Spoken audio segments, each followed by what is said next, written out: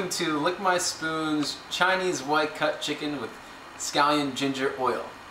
We will be making a dish that's very favorite of mine in Chinese New Year. Very simple. We're going to have a chicken, whole, scallions, garlic, ginger, sesame oil, and vegetable oil. I break it up into 3 parts. First, prepping the chicken. Second, boiling the chicken. And third, making the sauce. So to prep the chicken, it's quite easy. We take some salt and we liberally apply the salt on the outside of the chicken. I've done this before a little bit, and you basically just want to cover the chicken whole like that and let that sit for about an hour. Now we're going to prepare the jacuzzi for the chicken. We have garlic, cloves, and we have ginger. What I like to do is smash up the ginger and the garlic to release some of the aroma.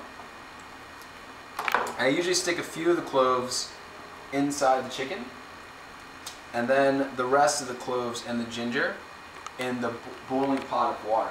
We bring that to a boil, we bring the chicken over, and we place the chicken breast side up in the jacuzzi bath. Once that comes to a boil, we're going to lower the heat and let that go for about 30 minutes. So the chicken's taken a bath, and we're going to prepare the sauce. It's really easy. There's 3 ingredients: oil, scallions, and ginger. I like to have 2 different textures with the ginger.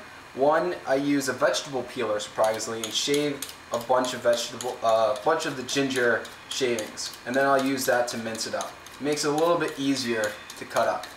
And the next thing I'll do is use a microplane to put the next texture of ginger in. After that's in there, I'll chop up the scallions and then put in the oil, which is currently behind me heating up.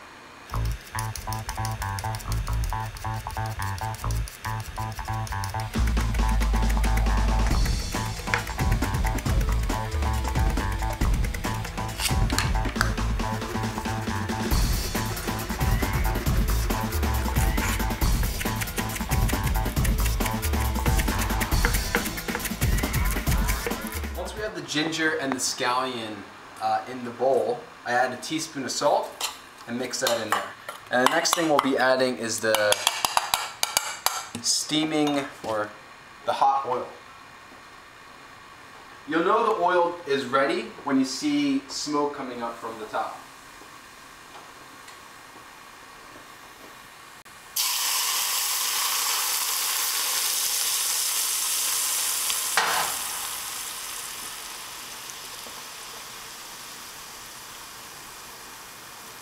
You just stir that in there. Set that aside and wait for the chicken, and that will be the sauce that goes on top of the chicken and the rice. The chicken's been sitting in there for about half an hour. We're going to turn it over. I usually use 2 chopsticks and go under the bird's wings, like so. Let that sit for another 30 minutes. So now comes one of my favorite parts, cutting up the chicken. Don't be afraid, you can't really mess up. What I've done is I've let the chicken dry out a little bit on top of a grate.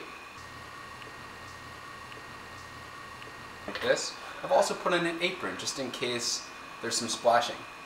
Well, I usually go first, I take a knife, make sure it's sharp. I cut the legs first.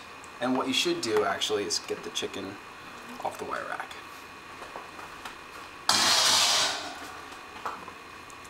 Go for the thighs and cut at the bone right there, and it should come right off because the chicken's pretty loose right now. Grab the wings off. Then I go for the breast. And it's really juicy and it's hot, so be careful. Alright, beautiful. Beautiful, beautiful. And then usually what's left over, I just pick at it and eat. So then, for presentation's sake, double chicken breast, like so. And then we'll what we usually do is save the carcass for broth or anything like that. But yeah, and that's pretty much it. Thank you. Now I'm gonna eat. I'm hungry. Bye. Lick my spoon.